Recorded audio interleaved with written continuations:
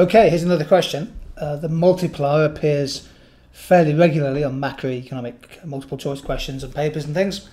So here's a question about saving and the multiplier. We're told we have a closed economy. That means we can ignore exports and imports. And the marginal propensity to save increases whilst tax rates remain unchanged.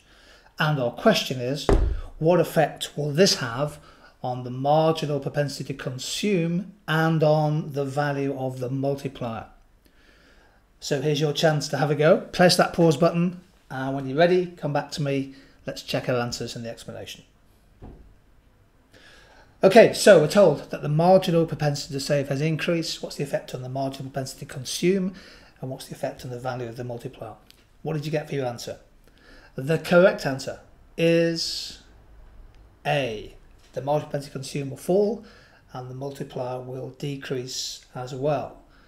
So the marginal propensity to consume plus the marginal propensity to save must always equal 1. Any change in income can either be spent or saved.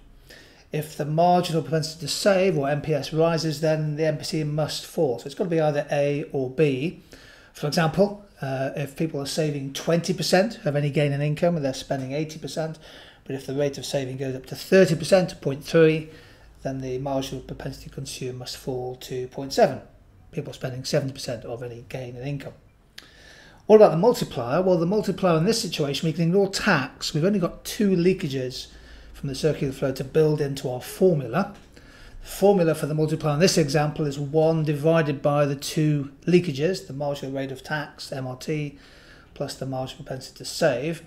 So we're told that tax rates remain unchanged, so MRT stays the same, but MPS has gone up, marginal propensity to save has increased. Therefore, the coefficient for the multiplier, 1 divided by those 2 marginal propensities, that's going to, the denominator will have gone up. A rise in the MPS will therefore mean that the numerical value of the multiplier will have gone down, because it's 1 divided by a bigger number. Okay, so that's how you answer this question on changes in savings rates and the multiplier.